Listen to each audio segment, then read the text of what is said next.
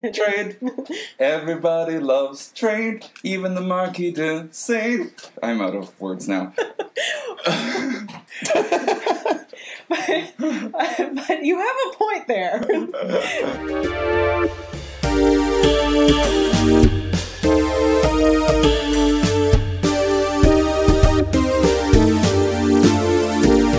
Welcome to Pod Keep Our Land. It's what? Bill Vanderzam Would listen to. I'm your host, Erin Rennie, and I'm joined by Matthew Naylor. And I'm Patrick Meehan. We are a show about Canadian politics, parliaments, politicians, and policy. And we've got a great show for you tonight. It's June 28th. We're recording here in East Vancouver. And tonight we're going to be talking about the recent allegations of money laundering in BC casinos. Then we'll go on to talk about the new Wild Salmon Advisory Council at the BC government. Then we'll talk a little bit about how Canada has recently purchased a stake in the Kinder Morneau pipeline, and we'll finish up with some discussion about NAFTA. Now, many of our listeners will know that we have taken a little break over the last few months. We haven't recorded since April, I believe, and we have missed you. It's been a really busy time for us. I know Patrick and Matthew have been really busy with their other podcast, the Canby Report, and if you are interested in Vancouver municipal politics, do give the Canby Report a listen. It's a great show. And if you live in Vancouver and are not interested in Vancouver municipal politics, give the show a listen anyway because it is funny and you should be. It has been far more busy than we thought it would be because Vancouver is just the silly season. Yeah, It's decided to be an absolutely bonkers election filled with absolutely wonderful stories. Yep. So please check that out on iTunes and leave ratings, both for us and Pod Keep Our Land. Right. So Pod Keep Our Land is back. We are likely recording a little bit less frequently over the summer months. So look for episodes around every month or so up until the municipal election in the fall. So let's dive in. Patrick, do you want to give us a brief overview of what this new report coming out of independent investigator Peter German is saying about the state of gambling and money laundering in BC casinos? So we've talked about it before on the podcast, I think, which is the idea that the Vancouver model became the nickname used by international policing agencies to refer to areas with extremely lax controls against money laundering. And David Eby always tells the story about how on day one of his coming into the job as Attorney General, his staff came up to him and said, prepare for your mind to be blown. We're going to give you a presentation on money laundering. And he always says that his mind was truly blown. And now that we've seen this report, that was an understatement of epic proportions. It's really concerning that we have an Attorney General with a blown mind running the legal system in BC. But well, at least he's running it, which is more than we could say for the last 10 years, given the fact that this was not handled in any way as this exploded. Starting about 2009, news articles started to report on increasing threat of money laundering. Sean Holman, who did the Public Eye online, really did a lot of the hard work on that. 2011, he put out a bunch of articles about how money laundering was becoming rampant in BC. The report that former RCMP Commissioner German put out indicates that it really peaked in about 2015 and continued thereafter after a bit of a drop-off, and that we just had become a hub of money laundering internationally to the tune of, I think $100 million a year was stated. They said at one point a casino, they didn't say which one, had $13.5 million in $20 bills sitting in its coffers, simply because people were rolling in with duffel bags of $20 bills rolled up in rubber bands, and were laundering them through our casino system, which the BC government and the casinos each got a cut, and then walking away with now laundered clean money that organized crime was using for whatever purposes they wanted to. So, Matthew, really briefly, you're the lawyer. Do you want to tell us? Not a lawyer. What is money laundering, and why would somebody want to do it? So money that is generated for a person through illegal activities is not truly justly theirs.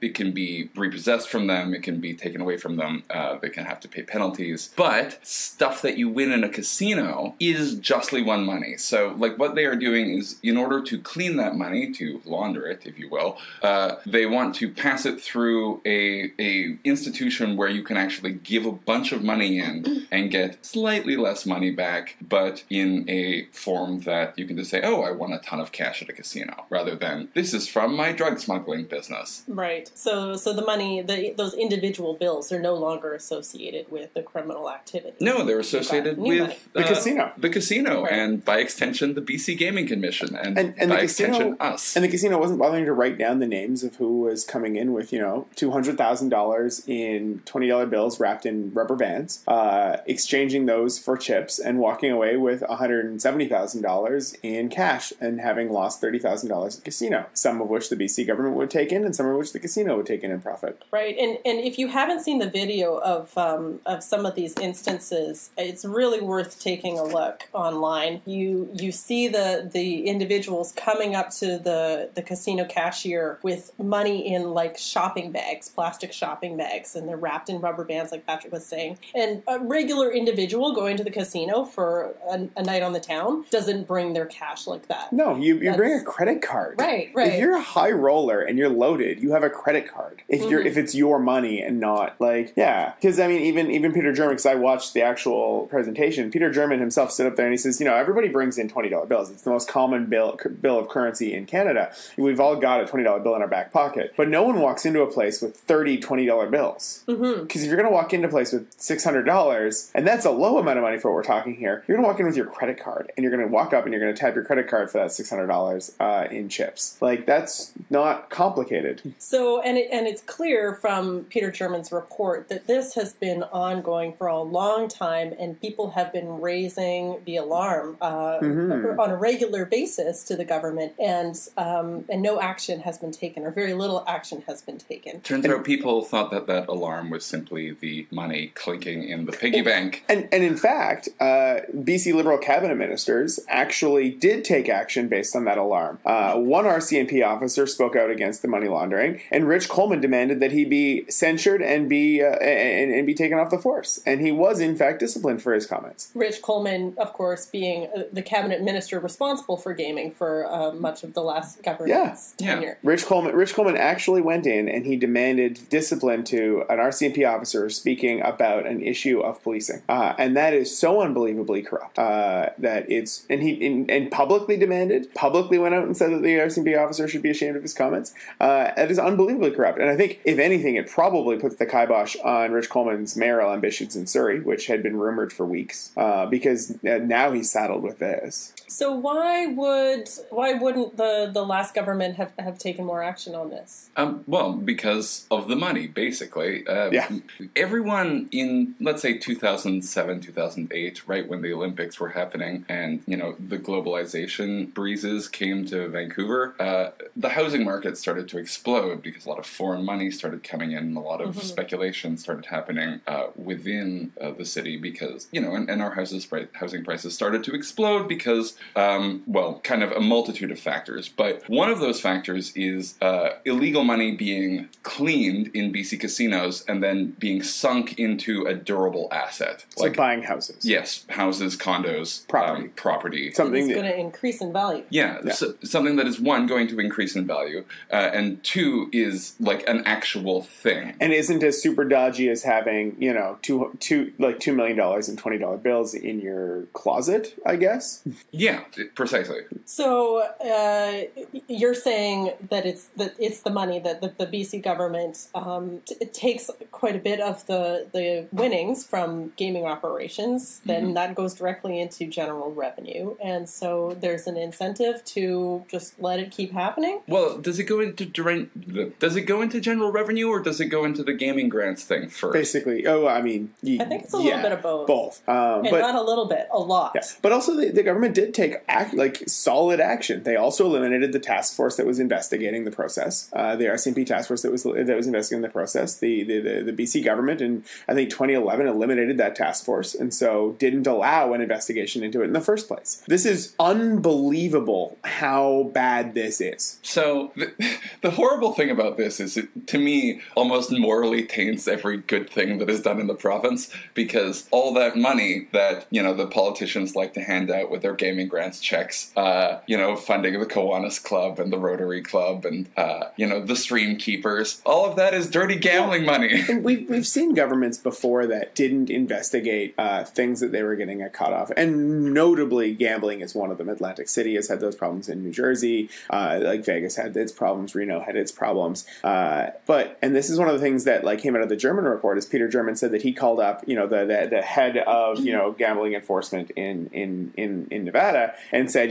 this is a situation that's happening regularly in BC. What would you do if somebody were to do this in Nevada? And the individual that's in charge of policing the situation in Nevada said, well, that just wouldn't happen. And German goes, well, okay, but let's say it did happen. And he goes, well, it really that never happens. Okay, but if it did, we would obviously arrest them and then trace their money and go through that whole process and involve all sorts of elements of other police forces. And in BC, that person walked in and exchanged it for chips and spent it, and then walked out after exchanging it back for cash. Right. So it sounds like there's a bit of a moral hazard problem taking place here where, and Matthew, I'm glad you brought up the fact that this became really problematic around the time of the Olympics, because what happened right before the Olympics, the start of the Great Recession, and BC government was trying really, really hard to keep the budget balanced as it promised it would do, manage the loss of the HST revenues from the federal government, and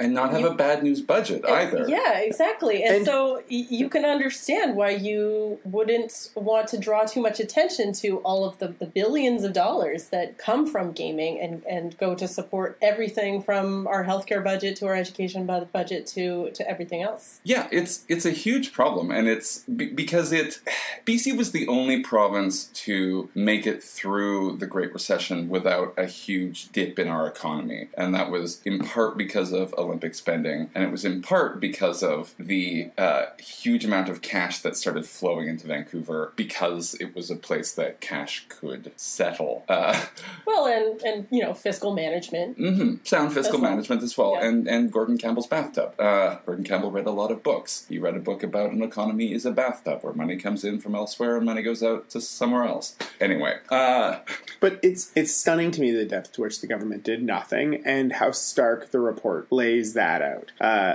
It actually shocks me how many times these things happen. I've already said the time where Rich Coleman demanded that a police officer be punished for his public statements. I already talked about the elimination of the integrated RCMP element that would look into this process, but also all of the times where hundreds of page reports were produced for the government saying money laundering is occurring in your casinos in vast quantities, and the government did nothing for years. And it's stunning. I would never have thought that this could be this bad. And there's clear consequences. Not only is it turning a blind eye to criminal operations, but the report draws a direct link between this money laundering and the opioid crisis and the housing affordability crisis in British Columbia and Lower Mainland. And when gangs can launder money, they can then spend that money in all sorts of other ways that allow them to increase their gang activities. But and now every time we visit a community center, we've got fentanyl and drywall dust on our hands because this has the moral culpability of this is so frustrating to me because it took something that people are trying to do good with these organizations, these community organizations that receive community gaming grants. North Shore Rescue is one of the receivers of, one of the largest gaming grants. But, all that stuff is still being paid for by dirty money that people shouldn't have, that is either drug money or from human trafficking or from other criminal enterprises or is just being spirited out of a country because Vancouver has ways of making that durable and permanent. At one point in 2010, somebody walked into Starlight Casinos with $2.6 million in $20 bills. How does that require a forklift? Physically, how do you do that? Physically, how do you do that? And that incident, despite the person admitting it came from loan sharks, it was determined by BC Lottery to not meet the criteria for money laundering. I don't understand how you can walk into a casino with $2.6 million of bundled 20s and for that to not meet the criteria of money laundering. Well, when you're talking about those numbers, I presume it's money dry cleaning. Yeah. On an industrial scale. Yeah. It's got one of those conveyor belts of... Yeah, with the new polymer bills, you just hose them down and ship them out. Okay. But yeah, We've got stunning. to move on. Yeah, it is stunning. There's a lot of recommendations that come in the report as well. So we can look to see how quickly this new government or one-year-old government implements those recommendations to clean up the gaming industry. It is surprising to me, because I don't think we've gotten into it yet, that the BC Liberals are still saying that they took action. Jazz Johal, MLA, stood up to rebut the report. He thanked Peter German for his excellent work and said that the BC Liberals had done considerable work to improve the problem, and was unable to cite any example. Also, he's only been an MLA since 2017, so I have no idea how he knows what happened before that. It's because they sent him out because he has the least moral culpability. Yeah, because he wasn't there. He couldn't possibly be able to say that he knew anything. And even Gary Mason, who I don't think any New Democrat would say is friendly to the NDP, said that a few thoughts after finishing Peter German's brilliant report. 1, outstanding work. He deserves a medal. 2, well done, David Eby. 3, the BC Liberals should just take a seat and not say a word on this. They look horrible / lack any credibility. And yeah, it's stunning. I didn't think this government, that government, I thought a lot of bad things about the last government, but I didn't think it was possible that it could be that bad. This is it's very benign, this particular action, but it's definitely some willful blindness that is happening there. But good chums, I think we've got time to move on. Yeah, something swimming upstream. I see what you're doing. Get ready.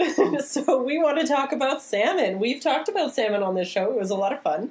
And I know Matthew has been preparing his fish puns, so stay tuned for that. The Premier of BC has formed a new Wild Salmon Advisory Council. This is a multi-stakeholder council that's going to take a look at the issue of declining wild salmon stocks and try to come up with a list of recommendations. And it sounds like it's a secretariat housed within the Premier's office, which is an interesting move. That's been criticized, actually, because it answers directly to the Premier, and the Premier then takes action. So either, if you truly believe that John Horgan has the best interests at heart, and so on and so forth, then you believe that he will take action as the Secretariat responds. But if you believe that, there will be political tinge to things, just like there is to everything, then there is some criticism there that the council will be reporting to him, and he will decide what to do with that report. He may not publish it, he may sit on it, he may only act on some portions of it, and some of the things that happen with us can be that the report just sits for a while. So what are the alternatives? Like, where else could the Salmon Council have been created? So Adam Olson was fighting for it to be an independent reporting entity, similar to Mary-Ellen Tuprun-Lafond had an officer of parliament. As an officer of parliament, similar to that, is an independent reporting entity to the legislature. So it would table a report to the legislature. So my question here is, the salmon advocate. Yes, the salmon advocate. So they speak on behalf of the salmon because no one else will. It's like the Lorax. Or the Loxax. Oh, God. Wow, you just came up with that one. Nice. There's no way you could have prepared that one. You just came up with that. Okay, but so many studies and reports have already been done on declining salmon stocks. This is not new in British Columbia or on the West Coast. It is not super old, though. One of the first major pieces of research that was done into declining salmon stocks was like 10 years ago by two different nonprofit organizations. It was a $40 million effort by a nonprofit organization in Canada, whose name I can't recall, and a nonprofit organization in the States, which is something like Save the Kings, which I remember because that's a hilarious name because they refer to Chinook salmon as king salmon. But surely we don't need another advisory council to develop a new list of recommendations. Couldn't we just do a review of all the reports that have been done so far? Indeed, we have. We have the Cohen response. The Cohen report from the declining sockeye salmon stocks in the Fraser River in 2008. Yes, so let us think way back. So 2007. Was it 7? Okay, I think it was 7 because 7. I completely forgot about the Cohen report. The disastrous year when there was no salmon run. run, and people were like, "What the hell is going on?" Was it sockeye specifically? Yeah, because it was Fraser River sockeye. Yeah. And there was no salmon run, and so they set up this commission because what does this ecological disaster need? A commission, a judicial commission. Yeah. And that judicial commission, led by Justice Cohen, issued a number of reports and made some recommendations on the categories wild salmon policy, fisheries management, habitat, aquaculture, science. And apparently every single one of those science recommendations has been achieved. Really? So, yeah. Everyone as of 2017. 85% on aquaculture, 68% on habitat, 93% on fisheries management, which... Wait, you said every single one. Were you saying things like 63%? Every single one of the 20 science recommendations were achieved. Okay. I see. So are you saying, okay, we did those recommendations, it's time for a new report? Yeah, basically. New recommendations to move forward? Because, well, like what my periodic checking in with the Cohen report seems to reveal is we don't really know why the salmon are in the numbers that they are. The way it was described to me, or the way I was reading about it a couple of days ago, was we always used to say if on a normal run, 1 in 10 salmon fry will return. We were seeing numbers that were worse than 1 in 20, which is obviously bad. And we would always, like marine biologists and stuff would always say, marine conditions resulted in the lower return without having any idea what those marine conditions were. And so maybe it's ocean. There were conditions in the ocean. Yeah.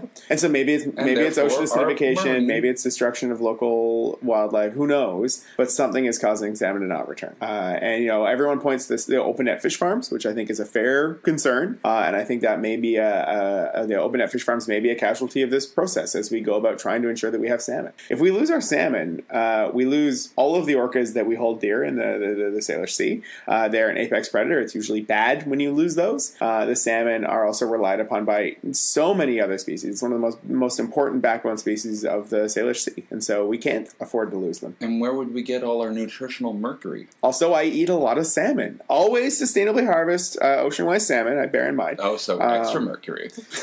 Well, no. The doctor did say that Erin needed to have more mercury, so... no, again, we can't... It's in retrograde now, right? Yeah, basically. Oh, God. But yeah, we can't... You're branching out. we genuinely cannot afford to lose our salmon. And I'm pretty down with this. But there's going to be economic consequences to it. Yeah, I was going to say, you made like a lot of warm, fuzzy arguments, but our fisheries are important. And maybe it means we have to do what Newfoundland had to do. Yeah, it might. It might mean we have to shut down the fisheries for an unknown period of time. Yeah, like 10 to 20 years. Basically Newfoundland shut it down 1993, so... How many years ago was that? I don't know. 25. So... I don't have to math. Get out of here! It'll be interesting to see what this new advisory council comes up with, and because it's multi-stakeholder, like representation from industry and First Nations and nonprofit and academia, etc. They're going to have to confront those trade-offs between the jobs from the farm salmon industry and the jobs from the wild salmon industry, and and the environmental values and other economic values like forestry that also has an impact on salmon. It'll be interesting to see if all those different players can cooperate to issue some salient recommendations. Did you say cooperate? Interestingly, though, on open net fish farms, their days might be numbered regardless of the Secretariat, because just last week the Minister of Agriculture put out the requirement that fish farms have to have local Indigenous approval for them to continue to operate, and they have to have it within 4 years. And so, for all the criticisms that this government has had on UNDRIP, which I think some of them are fairly salient, this one really is starting to make UNDRIP real in one particular way. Is that these salmon fish farms require consent. Not necessarily prior informed, because they're there now, but at least it's requiring consent. But the renewal would be prior and informed. So that seems consistent. Yeah, it's a fascinating little tidbit attached to this whole process. I wonder if there might be any partnerships that emerge out of that. Oh yeah, I wouldn't be at all surprised if some of them were able to stay in that regard. There are some environmental requirements in that 4-year requirement too, but the key one seems to be the Indigenous consent, which I think is really positive. Well, speaking of BC's coastline, and which leaves me tickled pink. Environmental and economic trade-offs. let's talk about the Kinder Morgan pipeline and the latest. This is an issue that we've talked about on this show many times, but since the last time we recorded, the government of Canada has purchased the Kinder Morgan pipeline. I own a pipeline now. And you own a pipeline, and you own a pipeline. We are all now co-owners of a pipeline. How do you feel? I feel powerful. I feel like an extension of the pipeline. I feel like the clammy economic feeling on my skin. I mean, I don't know if it's clammy or the economic lifeblood of the country flows through something that I own, and it's special. And that's also not the economic lifeblood of the country. It's very meaningful to me to own this. Meaningful? Okay, thank you. Patrick? I don't even... This was like the most surprising thing. You got to nationalize something, New I know! Come on! It's the first time New Democrats have ever been angry about nationalizing something. Yeah, that is interesting. Most people on the left are quite happy when government purchases a service like this, but this one has some other kinds of moral discomfort.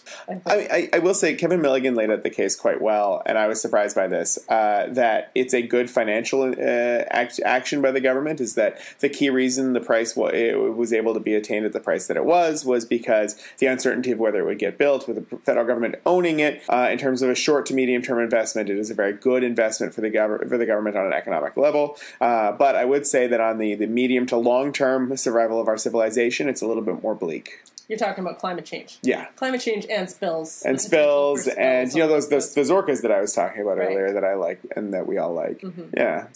So let's back up a little bit here. Kinder Morgan pipeline project, of course, has been in the news quite a lot. Maybe we should probably stop calling it the Kinder Morgan pipeline project, because it is no longer owned, or rather... it's the Canada Trans Mountain Pipeline project now. Or as I so delightfully heard it called, the Kinder Morneau pipeline. Ooh.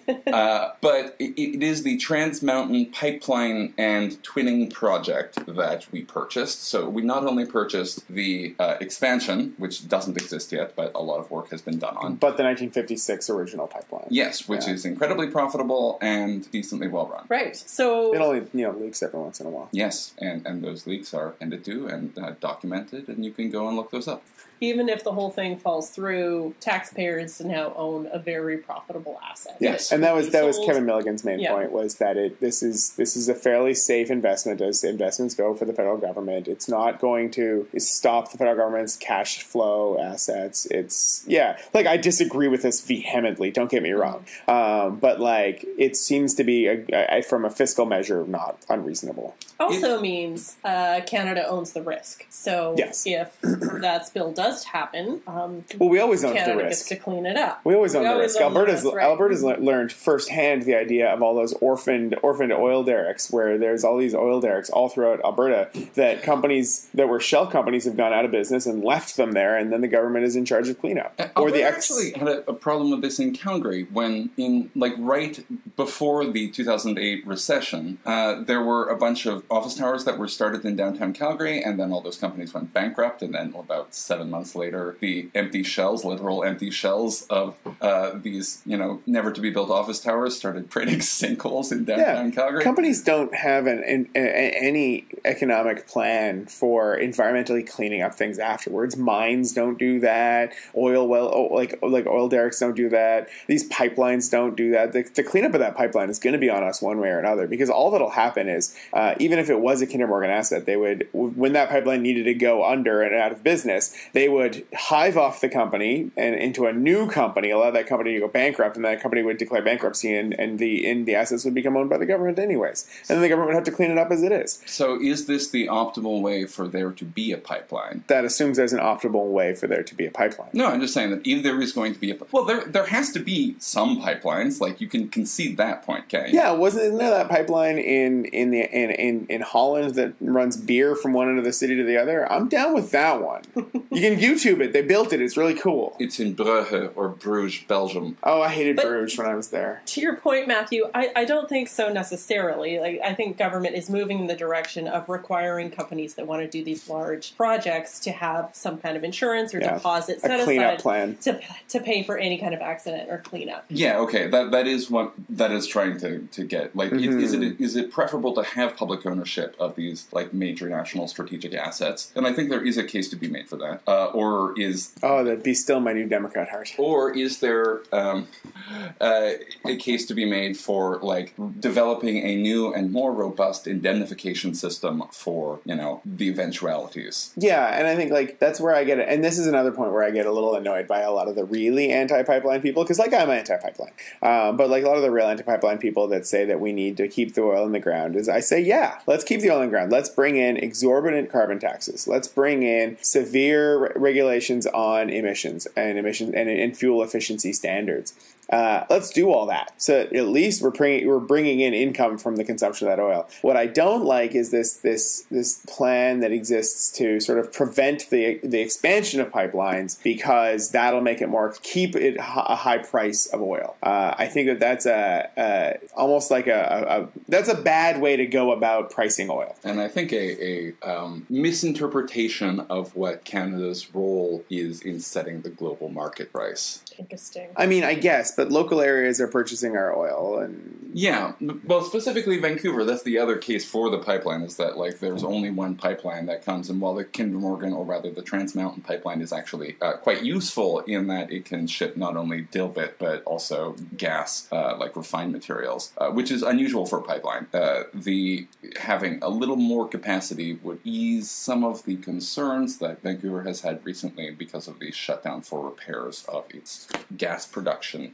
refinery. So I want to tell a little bit about the story of how we came to own this pipeline. So back up a couple of months. I'm still so confused that I own a pipeline. Yeah, right. So the debate we've just had has explored a little bit of why this twinning project is controversial. It's also controversial because of the increase in tanker traffic that it will cause in the Vancouver harbor area, and it's also controversial because of the impacts on Alberta, whether this pipeline happens or not. And politically in Alberta. Right. So Premier of Alberta made a deal with Prime Minister Trudeau that if at least one pipeline project got approved, Premier Notley would sign on to a carbon pricing, or a carbon tax rather, program at the federal level. So in order to make that happen, Trudeau's got to make the pipeline happen. And this is also playing into provincial politics in Alberta, where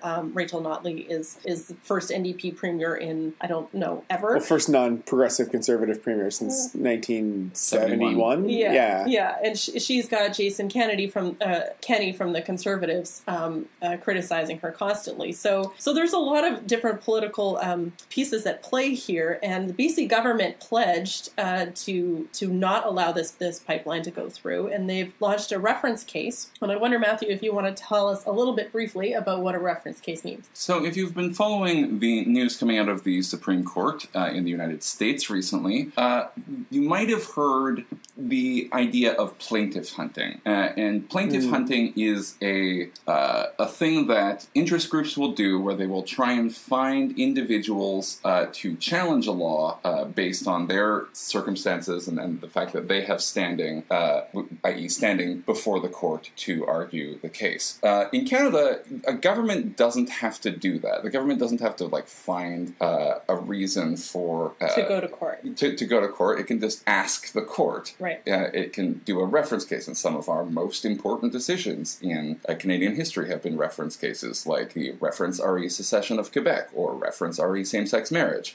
These are a really, really important governmental tool for a dialogue to happen between the judicial and executive legislative branches. And the reason the reason the Premier wants to have a reference case is to test provincial versus federal jurisdiction here. So yes, we know that the Constitution tells us that federal government has jurisdiction over waterways, but provincial government has jurisdiction over the environment. But these ideas of jurisdiction were determined back when Canada was being formed, and we had a much different understanding of environmental harms. We didn't have oil pipelines at that time.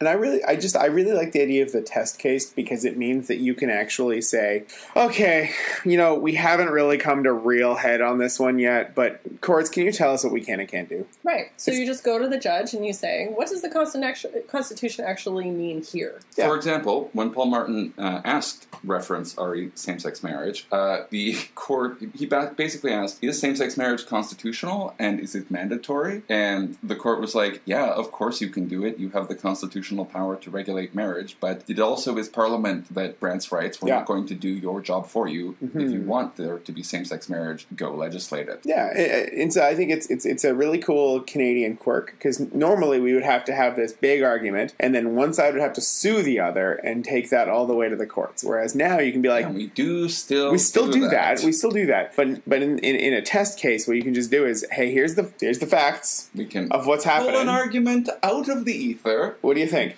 And that way you don't have to get muddied by the actual actions of the case at hand. You can talk about the philosophy behind it. I think it's really cool. Right. So BC government launches this reference case. Meanwhile, protesters are pushing to block the pipeline expansion. Alberta's pushing really hard for the pipeline to happen. And the private owner, Kinder Morgan, is saying, if we don't get this resolved by May, we're out. We are going to stop work on this project. We don't want to spend money if we don't have certainty that this project will go through. Which, by the way, was a shakedown in every possible way. Yes, but also something that the business community has been warning about for years. Yeah, but that was clearly a private company realizing they could get big bucks out of the government and doing it. That was not anything other than cynical playing politics with the government and winning. Yeah, but I think that they were kind of asking for a situation in which they could both have their cake and eat it too, like that they would have this sort of indemnification that would involve basically the opportunity to shake down the government at some point in the future, and the Trudeau government saw the mouse asking for a cookie and decided that if there was going to be milk distributed, it was going to be through its own damn pipeline. Thank you very much. And Kinder Morgan did well. They got $4.5 billion out of the Canadian government. And that does mean that Canadians now own a very profitable asset that has the potential to make even more money if it does get twinned. But it also is $4.5 billion that could have been spent on other important priorities. Well, no, actually, and that's something. Sorry, that's something that's been said a lot. That's something that's been said a lot, and this goes back into this Kevin Milligan point, is that when the government bills that money, what they're going to do is they're going to bill the asset, and they're going to build the cost of purchasing the asset, and they're going to build them one for one. And so, for flow of money purposes, you're going to have no real effect, effectively zero effect on the government's flow of dollars that they can put into the next budget. It is a common misconception. It is something that has been said a lot.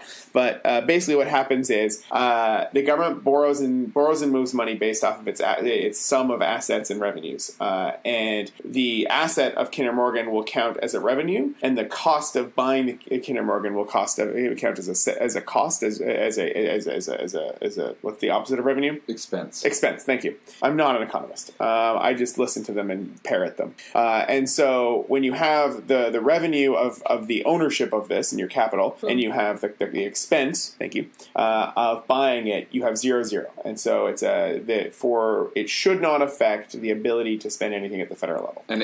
So it won't have an effect on the overall balance of public accounts. Yes. And so the government will be able to buy and sell whatever they want to the same level as they would have if they had not purchased the pipeline next year. Interesting. Governments do not run their books the way humans do. And that's why whenever I see that stupid meme on the internet about how family doesn't do this or that, and so why does the government do it? I'm like, that's not how governments work, because families can't print their own money. Right. Yeah. Unless they want to wrap it up in elastic bands and take it to a BC casino to launder it.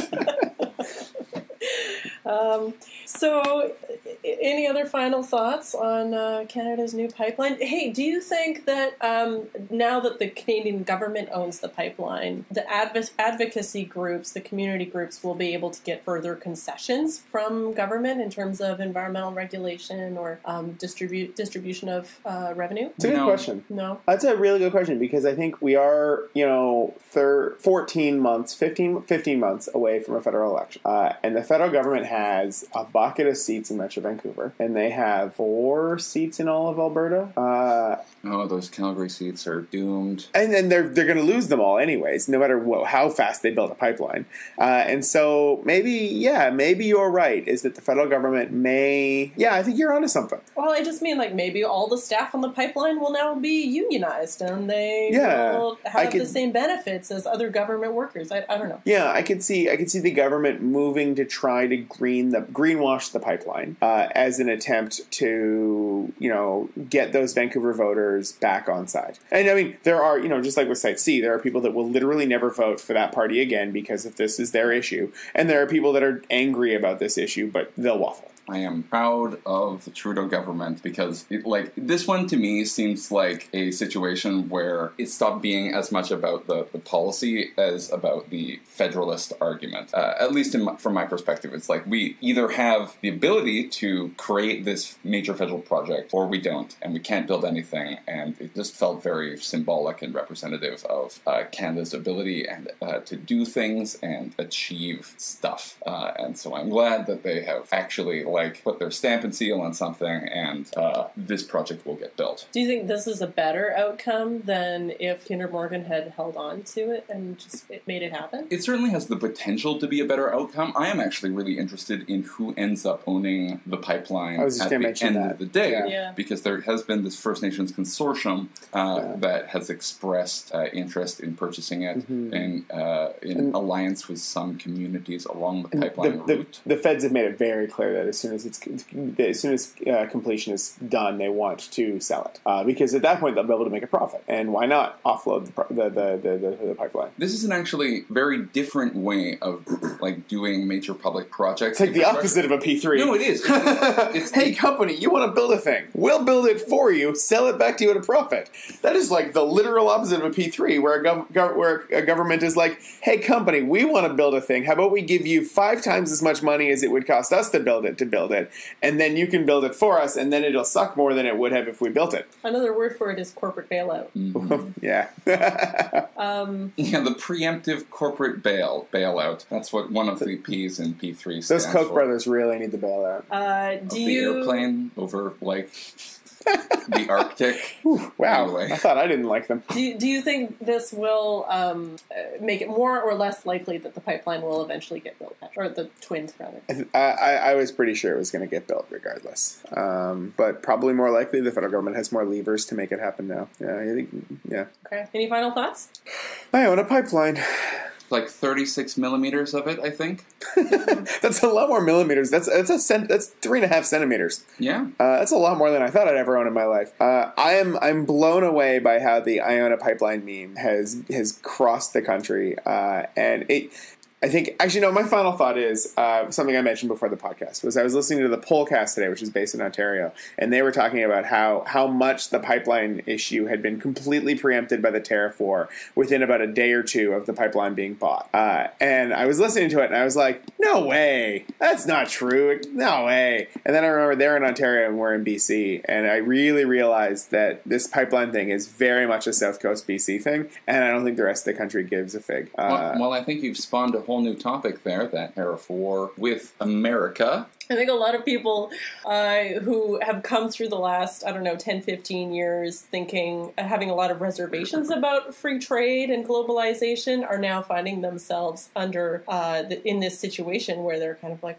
actually, free trade is good. Let's not bring all these protectionist barriers up. What is all of this nonsense coming out of the United States around renegotiating NAFTA, etc.? It seems like a lot of people who had a negative negative opinion of globalization and trade envisioned an alternative that was more like a utopia and not like the 1930s. Yeah, that's exactly what I'm kind of getting at. I don't, when I was studying political science in university, all we learned about was like the negative impacts of globalization and how we all had to be really concerned about free trade. But yeah, you're right. We envisioned an alternative where people could still move freely, capital and goods could still move freely. A post-capitalist economy. We had one at the end of history. Access to tax dollars and could have labor standards across the whole world and sort of stop the race to the bottom. And we've got this other alternative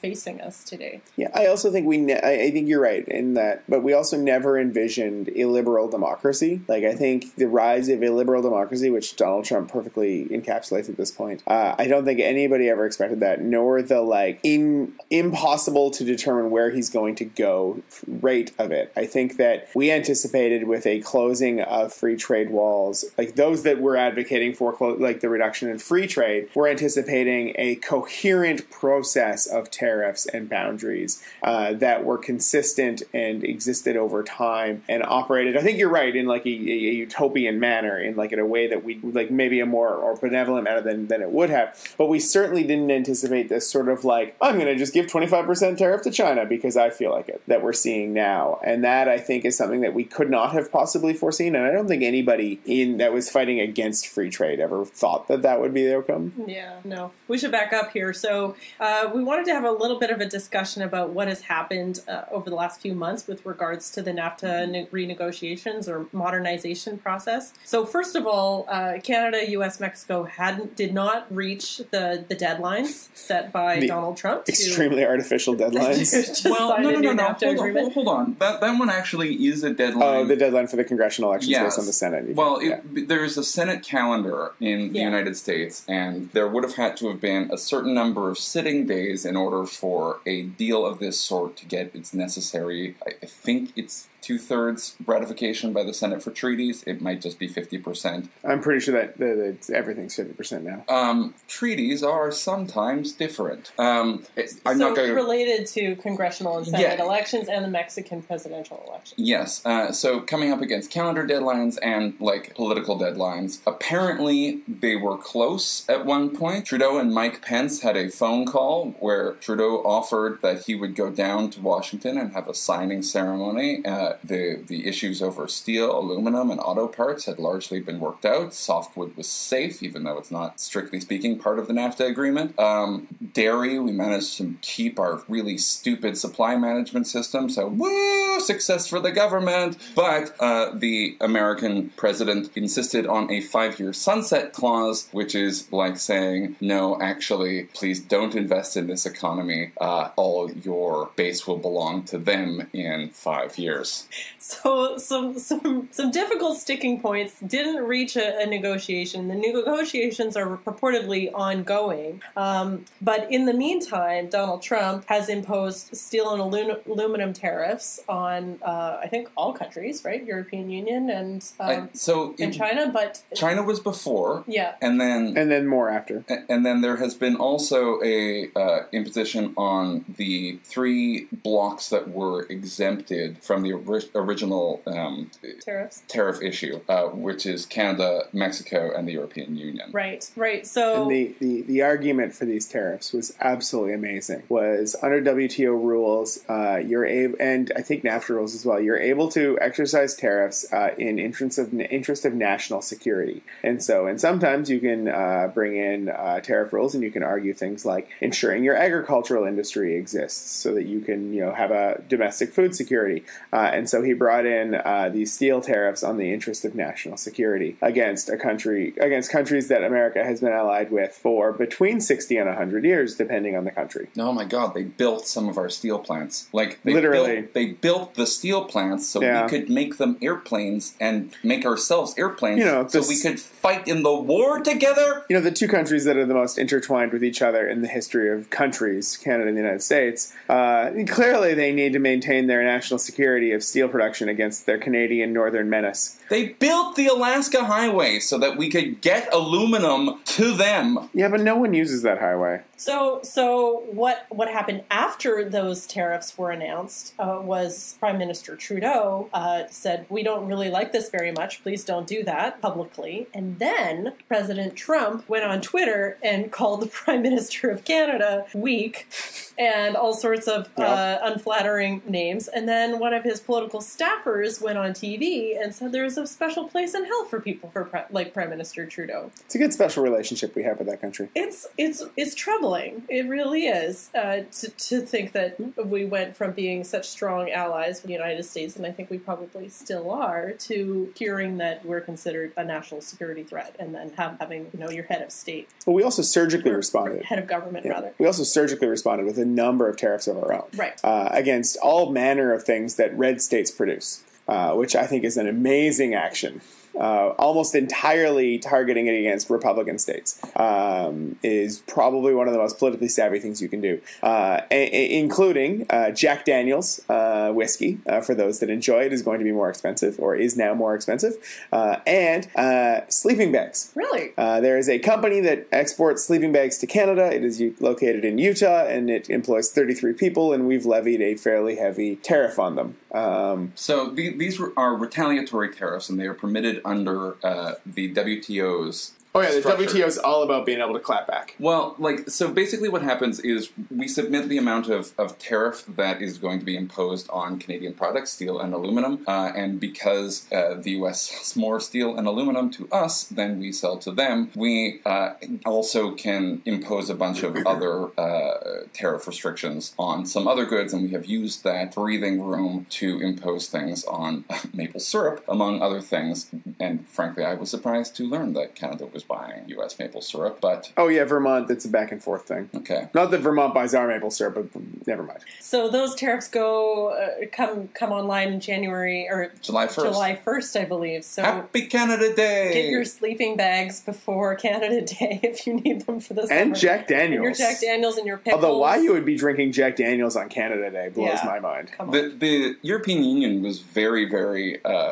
specific in this, and I love Jean-Claude Juncker's John Paul Juncker's That's a fake name. response. He was saying, well, this is stupid, but you will see, we can be stupid too. We have to do the stupid tariffs, and here they are. And so they have imposed not only, retaliatory steel and aluminum tariffs, but also tariffs on Harley-Davidson motorcycles, which are made in the district of one Speaker Paul Ryan, and Kentucky bourbon and blue jeans. And now Harley-Davidson has relocated one of their plants to Europe in response, so that they can continue to sell Harley-Davidson motorcycles in Europe without having to deal with the tariff, of which Trump is not happy. Which Europeans are buying Harley-Davidson motorcycles? Because I think it's big ABBA fans in Sweden. That seems like a good overlap to me. They came out with a new album, eh? Yeah, that's what I meant. All right. So what do you make of this rise of protectionist measures? I am horrified. I don't know. Because they will lead to war. I don't know. Are you scared? No. I think... You are not afraid. I mean, yeah, I'm afraid because this administration sucks and everything about it is vile. But I have no idea if this is the thing that is leading us on a path to war, or if this is a distraction from all the other things that are happening. And it's trade wars have happened before. Nixon brought in similar trade wars as Trump is doing now. These things are not wildly outside of the norm. They're just outside of the norm for our lifetimes, which, to be fair, can be considered wildly outside the norm. It depends on if you're talking to a geologist or somebody that studies the life cycle of fruit flies. And so... How long do rocks live? I guess, it's interesting. The three of us are about one NAFTA year old. No, we're significantly more than one NAFTA year old. We're like 1.3 NAFTA years old. One NAFTAs? Yeah, we're like 1.3 NAFTAs old. We're the same each. age as NAFTA-ish. No, NAFTA was 93. You're counting the Free Trade Agreement of the Americas, I take it. The FTA in 1986, I want to say? 1984? Yes. Okay. I was thinking NAFTA 1993, I think. Anyway, yeah. You were making a point. I have no idea if this is the thing that's leading us to the dark and brutal end of human civilization, or if it's going to be something else. There'll be a bright flash before that dark and brutal end. Yeah, and so, I think it's just as likely that, I don't know, I have no idea how this thing ends, but this is another piece of news. Anger, anger, anger, anger. So it could just be a blip. It could be Donald Trump distracting from all the other things that he's trying to distract us from. I also just don't care that much about international trade, I have to admit. Like, I realize that it probably impacts my day-to-day life in a way that I don't realize, but I can't get it up to care. You live in Vancouver, where 1 in 5 jobs is dependent on the port. None of that's coming from the States, though. Yes, it is. We ship oil. Never mind. At least none of what I think is coming in is coming from the States. I don't look it up. Well, it is going to have the steel and aluminum tariffs are already having implications for manufacturers in Ontario, and that is leading into some interesting federal politics between the Conservatives and the Liberals, and assuming the NDP as well. Although I haven't heard as much. No, the federal NDP aren't really a thing. It will impact a lot of employers in Ontario, and Ontario is the biggest economy in the country. Mm-hmm. And it'll impact consumers as well as the price of steel and aluminum products go up, including, depending on how much soda you drink. Oh, I guess that's 3 cents a can. Would that affect carbon fiber bicycles? I'm kind of in the market. Get it soon. No, carbon fiber's not steel, is it? No, it's carbon. Those are different, right? It's carbon in like an acrylic. Okay. At any rate. Any final thoughts? Or tariff rate, if you would. No. All right. I think that's probably enough politics for one day. What else have you guys been thinking about? Nothing. Only politics. No, I'm really looking forward to a trip to Vancouver Island that I'm taking this weekend to just hang out and do stuff in a place that is not Vancouver, which, while lovely, is a place that occasionally you need to get away from. It's true. I've been getting away from Vancouver a lot. In the month of May, while we weren't recording Pod Keep Our Land, I went camping 4 weekends in a row, and it was amazing. That's amazing. What I've been thinking about. For me, in a week or so, I think it is, I'm going to be going to IQ Mania, the second annual contest, which is the biggest pub trivia tournament in Vancouver that you can go to annually. The winning team gets $1,000. Last year, my friends won it at their table, and our team is going to try to give them a run for their money this year. It's very similar teams, so we will likely again not win.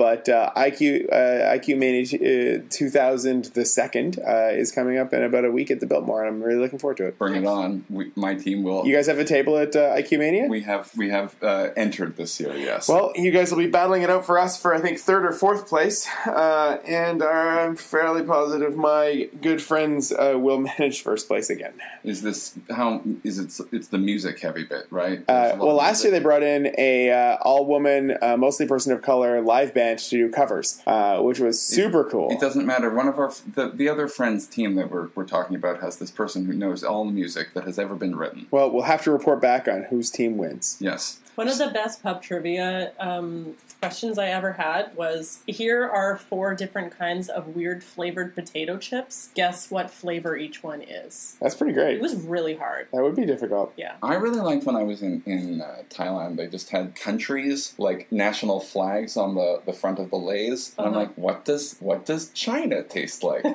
Turns out, shrimp. Huh. Who knew? Who knew? Well, I think that's all we've got for you today. Thank you so much for listening to Pod Keep Our Land. Time for us to hit the road. That was another salmon pun. Please, if you enjoyed this show, subscribe, share it with all your friends, and leave us a comment or a review. We really appreciate it when you do that. 5-star reviews, please. It does actually really help us out. And if you want to listen, hear about a certain topic, do get in touch. Let us know if you want us to talk about a specific Canadian politics topic. So thanks so much for joining us tonight. I'm Erin Rennie, your moderator. I am Matthew Naylor. And I'm Patrick Meehan. We'll talk to you next time on Pod Keep Our Land. Good night.